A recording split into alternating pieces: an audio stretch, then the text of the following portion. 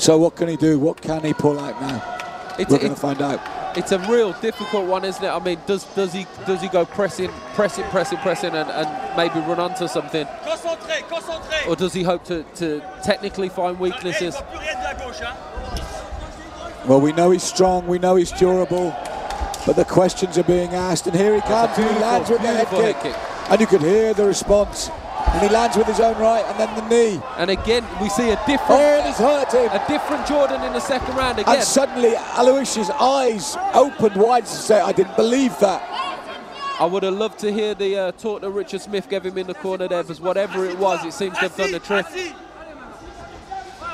Yes, he's coming back at him more, and again, Jordan's got that look like he did in the second round of the previous fight. And look at that strength, Neil.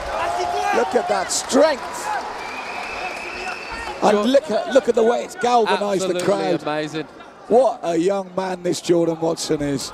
He's come out fired up, and he's shown him a lot less respect in this second round.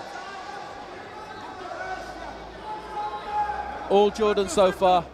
Yes, and when he landed with that right hand, when Allouche was walking away thinking, you know, the ref didn't say to stop, and the right hand caught him, and his eyes suddenly went wide, as if to say, boy, this lad can hit. He's just got to watch Allouche teeing off with them big straight rights. Move first, be first, press forward. But again, he's earned the man's respect. And a lovely right hand there. Oh, we're in trouble, we're in trouble. Yes, good stuff from Allouche here. Oh, he's gone, he's gone.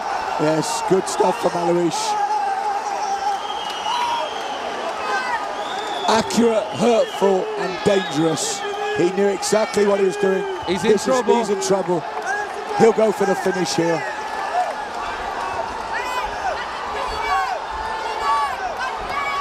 Jordan's trying hard, but he's overmatched here at the moment. He's overmatched at the moment, and it is over. It is over. As you said, maybe a year, maybe too early, but what an incredible fight this young man put up.